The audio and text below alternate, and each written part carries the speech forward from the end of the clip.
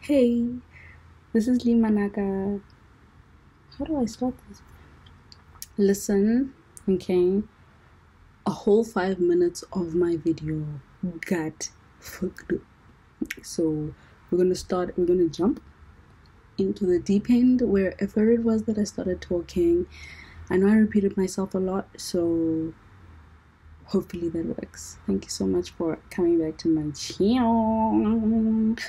I am Manaka. This is my channel, Manaka. Hey, welcome, baby. So then what you start noticing is that your dreams, like for me, for example, I've always known I was psychic to an extent, but I didn't know how psychic.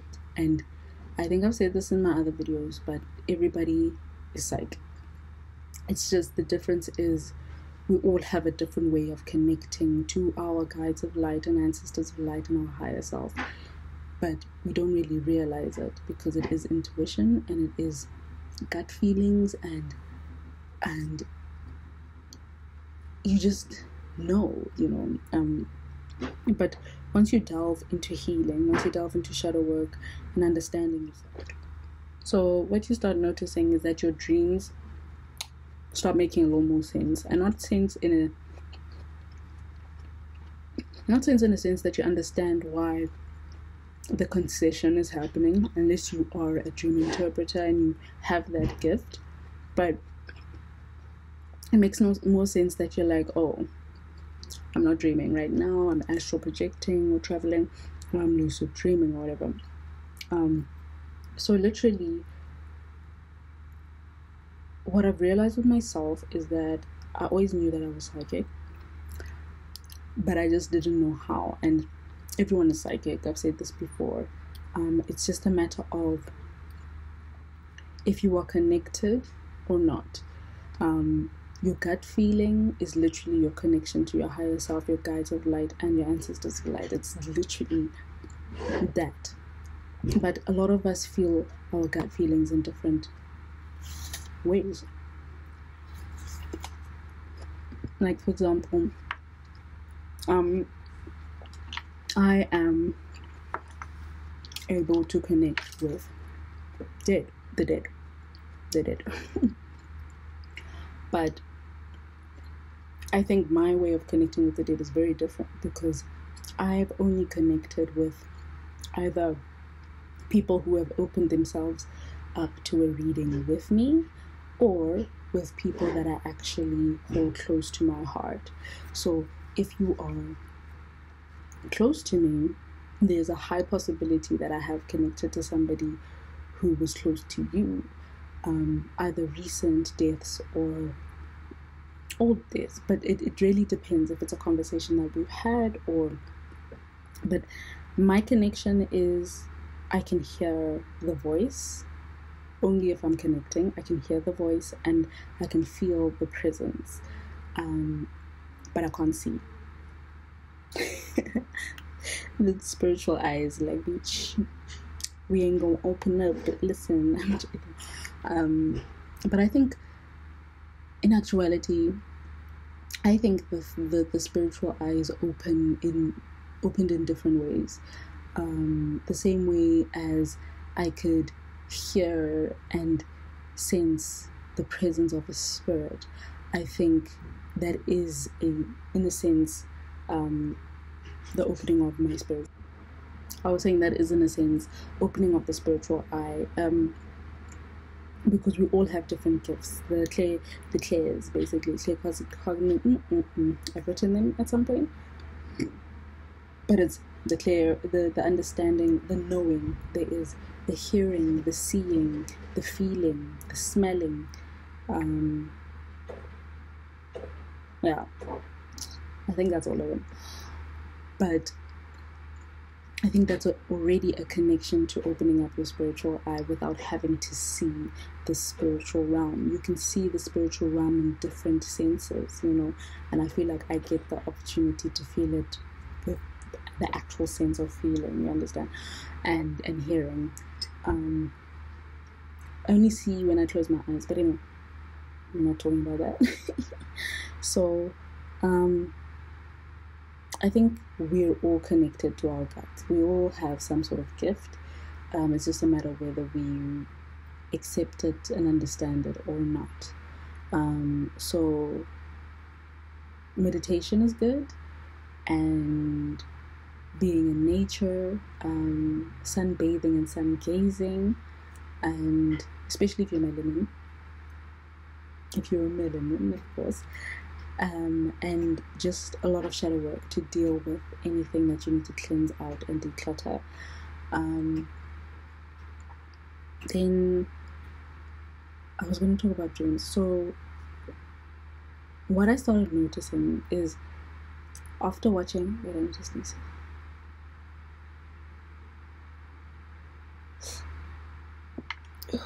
Okay, after watching Doctor Strange's the multiverse, I realized something shifted in my understanding of dreams.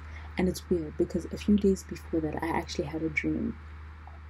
Okay, my understanding of dreams after watching it was that we must be seeing another reality. Just like in the movie, we must be seeing another reality, because as Hollywood and all these popular things that we're seeing that are seen as fake or fantasy is real, in a sense. But we won't see it as real because it's not where we live, right? So what I realize is that our dreams are us seeing another version of ourselves in another timeline doing something else.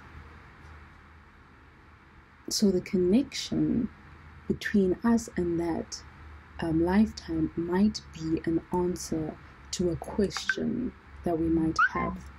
It might be an answer to something that we've been looking for. And yes, not all of the dreams that we have will be linked to another timeline, but I feel like most of the time it is. I was talking on Twitter about how I was saying that a lot of the time I get people that I don't speak to anymore showing themselves in their higher selves, showing themselves in my dreams. And when I say higher self, I mean that when I see you and I'm interacting with you in my dreams, I know that I'm not dreaming. I can feel that I'm not dreaming. The way to know a lucid dream or astral projection, I think it's the same thing, but I'll try to explain it just now, is that I am literally, I can feel it. Like it's almost as real as what now feels like. Yes, the reality is not like, you see how dense reality is right now. The 3D is so dense right now. And then it doesn't look like it can be shifted. But in dream state, you can still feel that it's you. You're still the one taking the steps. You're still the one running. You still, you can feel that it's you. Dreaming is just a flow, basically. That's when you're dreaming.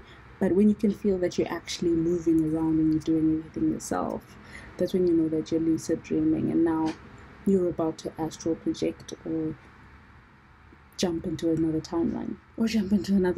So basically, what I've realized is if you're having a dream like this, where you can tell that it's real, and you see somebody whose energy, they don't have to look like the person, but their energy feels like them, you will know it's them from your gut.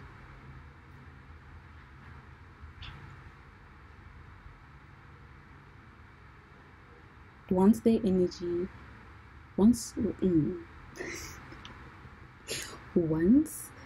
feel that it's them, they don't have to look like them, they don't have to seem like, I've said this before, we are all energy, and because we are all energy, we should be able to recognize energy for energy, and in dreams that's exactly what happens.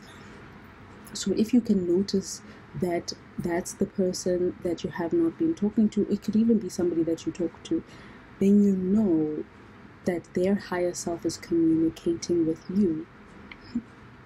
in a sense. Their higher self is trying to say something. And if you get a message, you don't even have to try understand what the message is. Just allow yourself to write down the dream as soon as you wake up, or put it on your notes on your phone.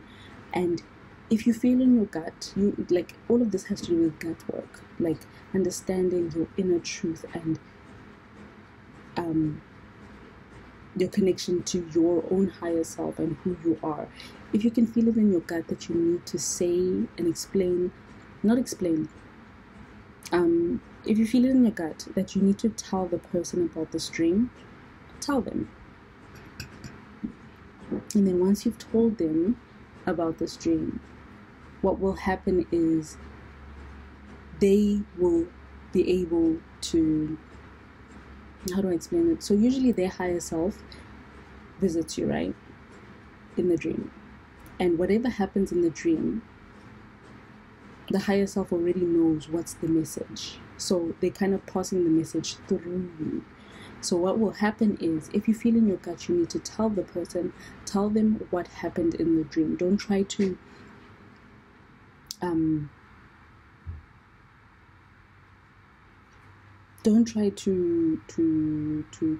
interpret the dream. Just tell them what happened in the dream, and they will interpret it for themselves. That's happened to me multiple times, and I mean, it's possible that it could be just a gift that I have, but I have a feeling that there's more people who can look into their dreams and maybe not understand it from their perspective and what they're seeing, but once you tell it to the person that you had a dream about, it will click.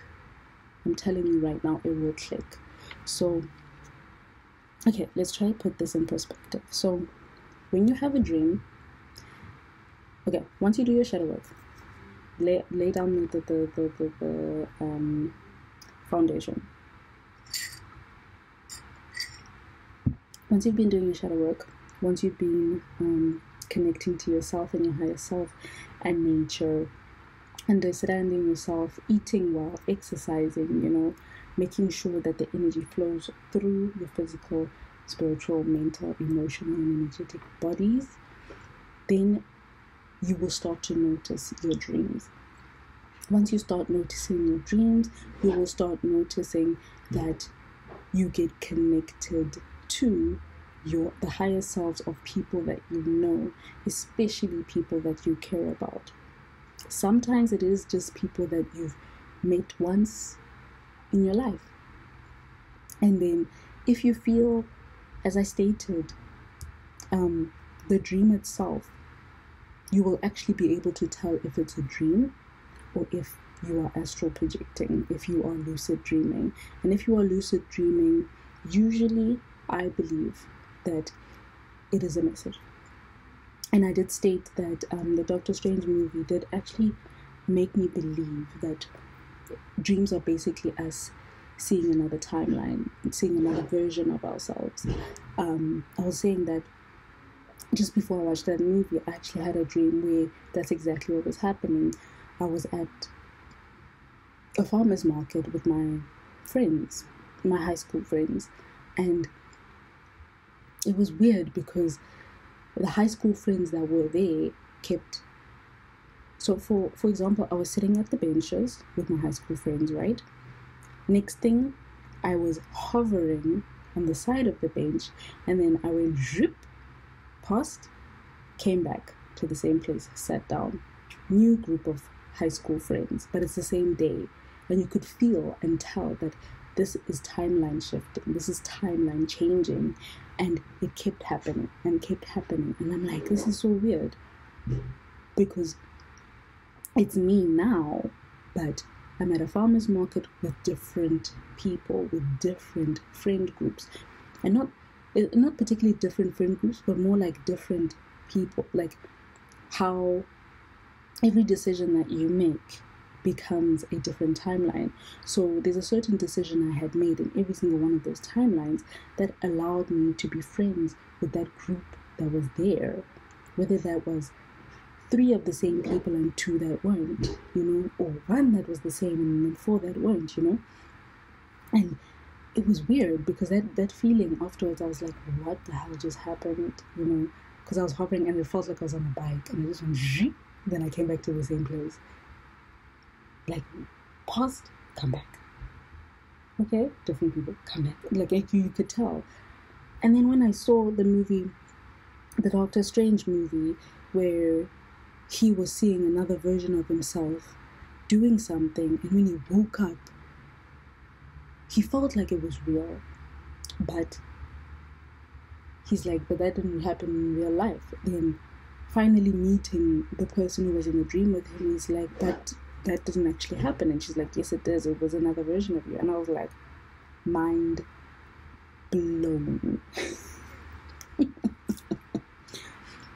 So I suggest you start with your shadow work. Once you've done that, go to understanding the connections that you have with Mother Gaia. Make sure that you know what your elements are. Your sun, moon, and rising sign. Make sure you know what your elements are. If it is air, try to connect with yourself using air. If it is fire, connect with yourself using fire. If it is earth, if it is water, connect to yourself using those elements specifically, especially when you're trying to connect to your higher self, especially when you're trying to do shadow work. Because eventually what you start to feel is more of a connection to your higher self. And what you would want to do in this lifetime is to connect to your higher self and be a better version of yourself for yourself. And once you become a better version for yourself, you become a better version for everyone else, you know. And I don't know if you've watched the movie Everything, what's it called? Everything, Anything, in Every Way. Everything, Anything, Everywhere at Once. Hey, I will write it down.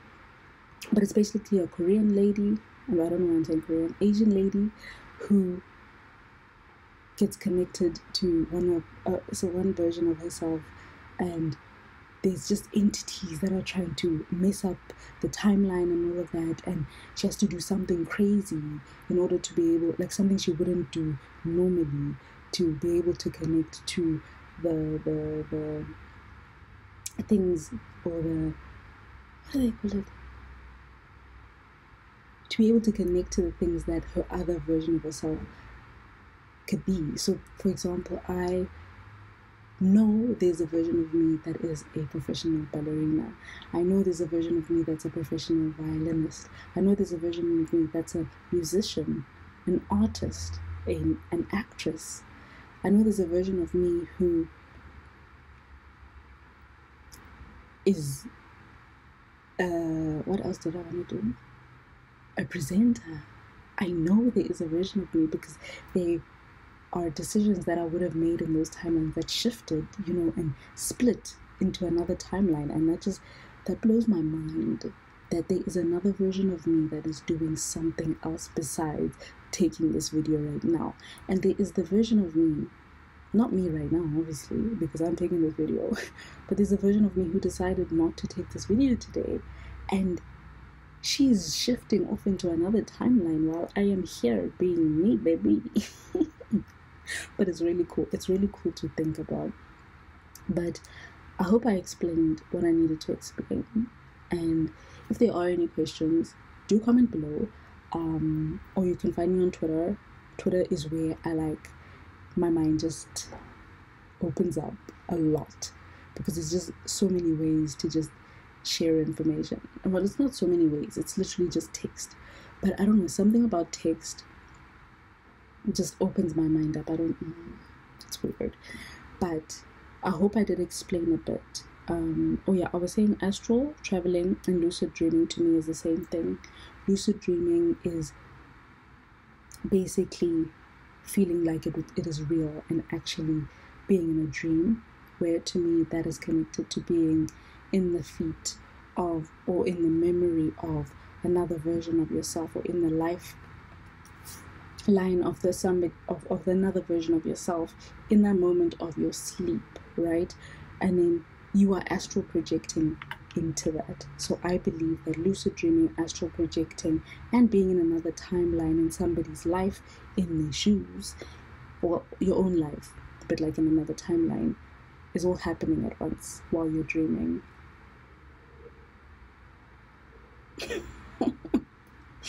I hope that made sense. Anyway, I'm gonna leave that there. If you have any questions, comment below. And yeah, it was really, really cool to see you guys. I mean, I wasn't really gonna make a video today, but you know what? You know what?